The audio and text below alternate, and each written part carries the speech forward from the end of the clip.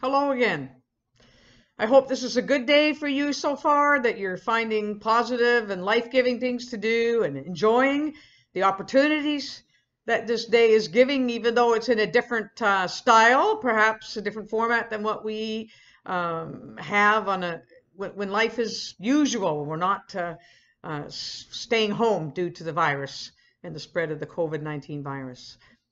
And today I was thinking about opportunity, and I thought perhaps we could pray into that based on the good news that we have in God's Word.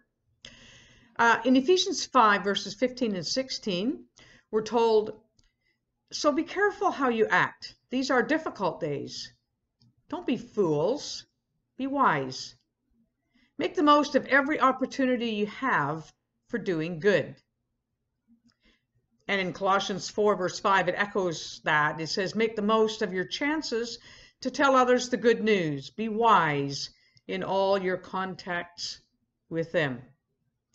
And just as the spread escalated quickly, and things happened much more quickly, I think, than many of us thought they might, so the Bible warns us and invites us to think about using today well. In John 9:4, Jesus said, "All of us must quickly carry out the tasks assigned by the one who sent me, for there's little time left before the night falls and all work comes to an end." Who would have thought just a week or two ago that we would be where we're at today, with so much of the world's population at home and finding new rhythms and new ways of making good use of the 24 hours that God has given us. So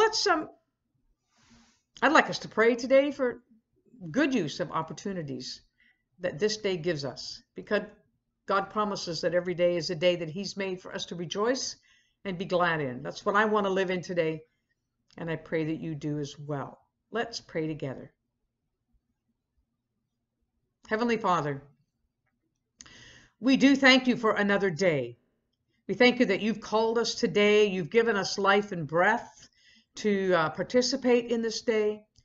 You've given us opportunities to do good in this day. Lord, they may look different and they may be in different places in different ways than what previously was the normal routine of our time. But Lord, in this day, you are with us and you are wanting to use us so that many people are blessed and so that good things take place for your kingdom's sake, and for the lifting up and the encouraging and the blessing and the carrying forward of many people today.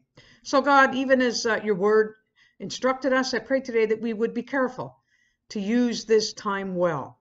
God, I pray that we wouldn't just sit on the sidelines and just let the days pass by, but I ask that you would show us all how to be creative in the way that we express love and grace and care for those that are near and those who are distant.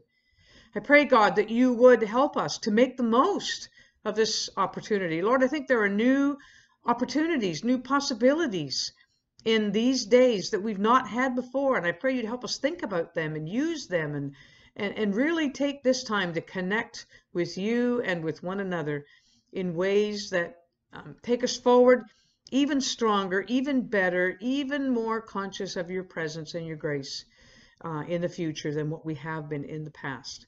Lord, in some ways it seems to me that a lot of the clutter and the distractions get taken away from us, and we recognize some of our vulnerabilities. We recognize perhaps even some of the things that we depend on that we don't have. And now, Lord, we are reminded that our hope and our life and everything that we need comes from you. And so I pray, God, in these days that we will be wise, that we will carry out the things that you've given us to do.